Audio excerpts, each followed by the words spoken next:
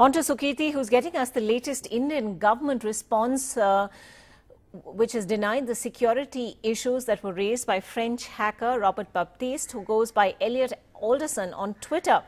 The government, in fact, has said no personal information of any user has proven to be at risk by this ethical hacker. This was a tweet on the Aarogya Setu Twitter account today. Now, Sukirti, getting us more details on that. Sukirti, the hacker had tweeted saying he had found security concerns on the app, even adding that Congress leader Rahul Gandhi had been right about calling it a surveillance tool. Now, what seems to really have been the problem, and what is the government saying?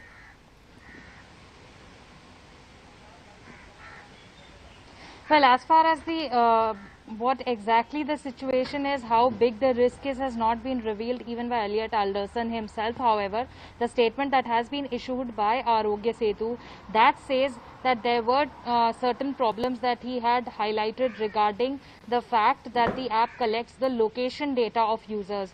Now, Aarogya Setu's clarification on that point is that our privacy policy already declares very clearly when and how we will be collecting the location data. So there is nothing that we are hiding, and none of that data has been misused so far. There has been no security or data breach.